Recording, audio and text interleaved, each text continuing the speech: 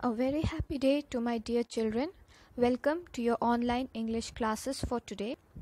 Look at these pictures carefully. I'll read out them for you. Fight, cook, eat, swim, jump. Children, look at these pictures carefully and try to recognize what chapter we are going to study today. Yes, you are right. Today we are going to study verbs and the types of verbs with the examples. The definition of verb says that a word that tells what someone or something does, an action word or word of being. For example, sit, laugh, run and jump. So whatever the subject in a sentence is doing, whatever action is performed by the your subject or noun in a sentence, it is depicted through verb.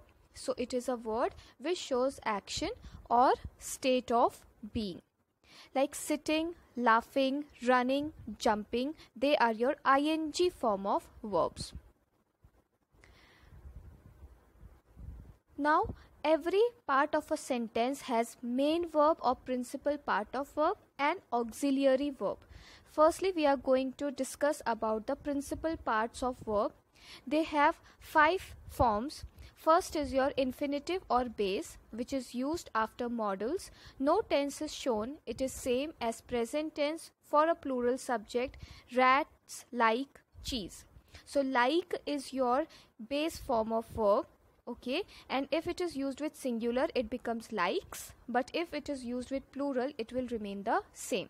Then we studied the present tense in our previous videos, in which we were forming it by adding s or es. Same with for past tense by adding d or ed. Then present participle and past participle.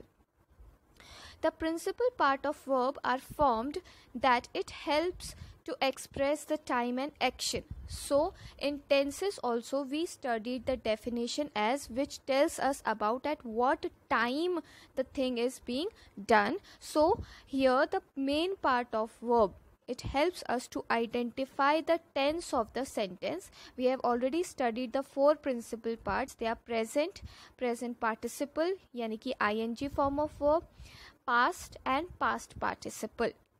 Okay, then the regular verbs, very important. In our tenses chapter also I have explained you that regular form of verbs are used for past tense by adding d और ed to the base form. जो first form है उसमें अगर हम d और ed add करते हैं तो regular verbs बन जाते हैं. But irregular verbs are those verbs which are not formed by adding d or ed. Okay, that is why we call them irregular. The secret is knowing them is to learn them by heart. The only thing is that you need to mug them up. आपको ने learn करना पड़ेगा. Like fly will become flew. It will not become flied. Run will become ran. It will not become runned. Okay, so you have to be very careful. You have to learn them. Remember children, a regular verb is one that does not take the ending for the past simple form. It is very important. ठीक है, यानी कि उसमें d और ed आप add नहीं करोगे. Then another important thing are your be form of verbs. तो is, am, are present tense के लिए, was, were past tense के लिए, these are your be form of verbs. Alright, and these are used for your continuous tenses. So let's revise children. Today we studied the definition of verb which shows the action or the action words in a sentence are known as the verbs. Then we studied the principal or main verbs. Okay, they tell us about the tense of the sentence. Then the helping verbs or the be form of verbs or the auxiliary verbs, they are is, am, are, was, were.